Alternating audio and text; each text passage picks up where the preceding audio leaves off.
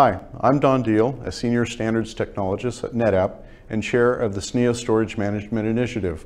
I'm here to provide you with a quick overview of the SNIA Storage Management Initiative, better known as the SMI. Like the SNIA, the SMI is a group that helps unify the storage industry to develop and standardize interoperable storage management technologies. It supports the development of storage management solutions that are based upon standard interfaces instead of proprietary interfaces, and this helps lower costs, make integration efforts easier, and provide increased reliability, security, and manageability.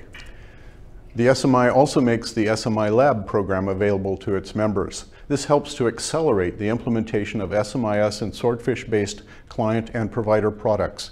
You can visit our SMI Lab webpage to learn more about its many benefits. Just go to smilab.snia.org. The SMIS Conformance Testing Program is also supported by the SMI. Test results shown on the public SMI website provide verification that a vendor's product has passed basic interoperability hurdles. SMI members strive to educate the industry about storage management technologies through published articles, blogs, webcasts, social media posts, and news items, and also by supporting online developers groups associated with SMIS and Swordfish. The SNIA has made SMIS version 1.8 publicly available, and this is significant because it includes enhancements for indications, methods, properties, and new profiles.